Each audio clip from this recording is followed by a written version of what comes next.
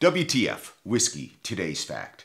Recently we talked a little bit about wine and wine cask finishing and know your wine. Well, as we know, most Scotch whiskey spends some time in American bourbon barrels. So why not understand which bourbon is contributing to the flavors you love so much in your whiskey? So today we just thought we'd expose you to word on the street. Kilchoman uses Buffalo Trace barrels. And so as you're finding that vanilla, that butterscotch in the Kilchoman whiskeys, maybe it's worth your time to source a glass of Buffalo Trace just to understand what that American bourbon tastes like that is giving you those flavors in your single malt Scotch whiskey. It is worth your time. And that's whiskey. Today's fact, the water of life.